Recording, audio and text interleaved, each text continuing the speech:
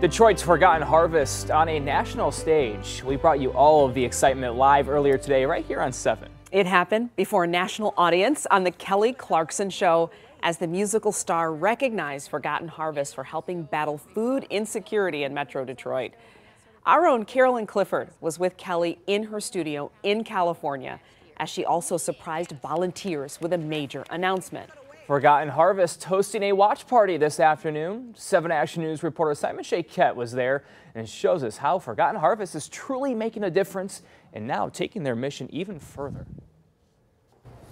Moments ago, the whole country watched the work being done here at Forgotten Harvest on the Kelly Clarkson Show, and we got a behind-the-scenes view of exactly what's been happening and that surprise announcement from Kelly. Forgotten Harvest is such a wonderful, wonderful nonprofit in our community. Taking to the spotlights before a national audience on the Kelly Clarkson Show.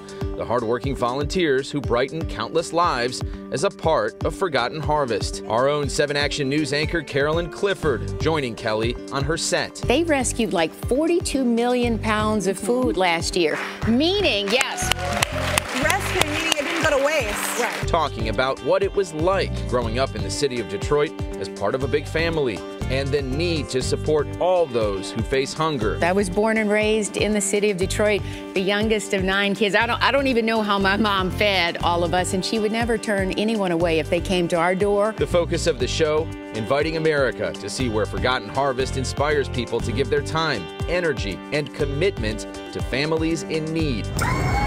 On 8 Mile Road in Oak Park, we got to see their 78,000 square foot warehouse with 20,000 volunteers since 2021. Here they process 178,000 pounds of food a day. Client Services Manager Krista Poole opening up about how she first came across Forgotten Harvest. 15 years ago, I found myself in need of assistance. I took home 3 boxes of food. As I was going through it, I was looking at it in amazement. I just started crying. Together with her sons, Damari and Derek, Krista has made it their family's mission to assist others struggling. It could be a medical illness, the loss of a job. How has this place impacted your life? Now you're here as a manager of client services. I've dedicated my life around community service and my kids as well. And I know how it feels to need food.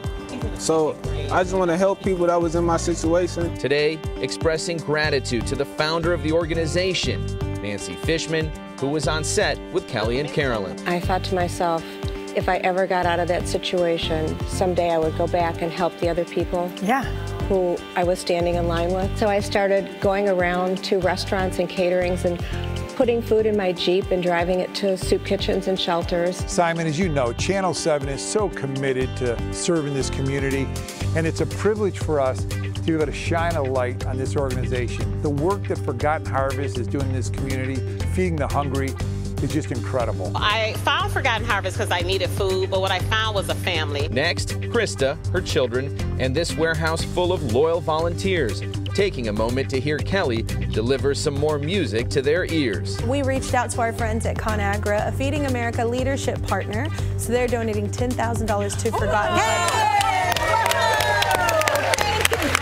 It takes a community to help the community. You just never know when you or one of your loved ones can need the assistance of Forgotten Harvest. Many of the 50 to 200 volunteers working here daily say they've personally received assistance from Forgotten Harvest, and they are truly blessed to get this support from Kelly. From Oak Park, Simon Shakette, 7 Action News.